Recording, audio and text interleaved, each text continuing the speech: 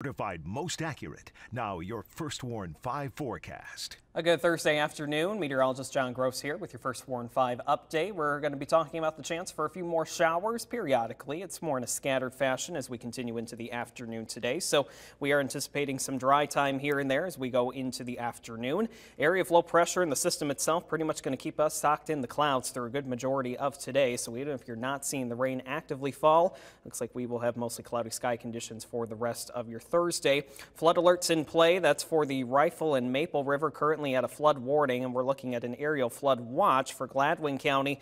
Lots of rivers running a lot higher than normal just due to all of the rainfall that we've received, so definitely going to be looking at some higher totals there in some spots. So if you do see any water, especially out on the roadway, find an alternative route, turn around, and do not drown. Get to your destination safely.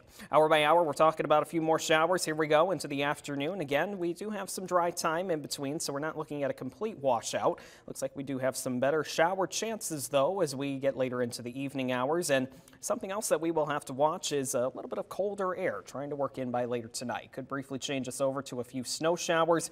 Not anticipating any major accumulations, but don't be surprised to see a few snow showers out and about, especially later this evening into tonight. Could have a few of those linger into your Friday morning. It looks like we will catch some more dry time by lunchtime into the afternoon on Friday, maybe even a little bit of sunshine there before the next clipper system moves in by Friday evening, and that looks to be cold enough to where we could be talking about yet a few more snow shower chances into the beginning of the weekend. Rain's going to be a little bit lighter today, so about another quarter-inch at most looks likely when it's all said and done by Friday afternoon. Temperatures today are going to get you back into the 30s further north. It looks like the majority of the viewing area back into the mid to upper 40s by later on this afternoon. Again, a few scattered showers with a few snow showers possible later by tonight. Weekend looking a little bit colder compared to what we had last weekend, only talking 40 on Saturday.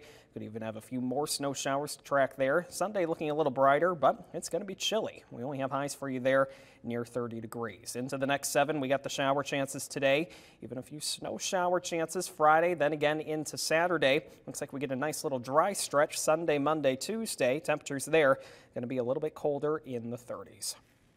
Stay with WNEM TV5 on air, on the go, and online for more news and weather updates.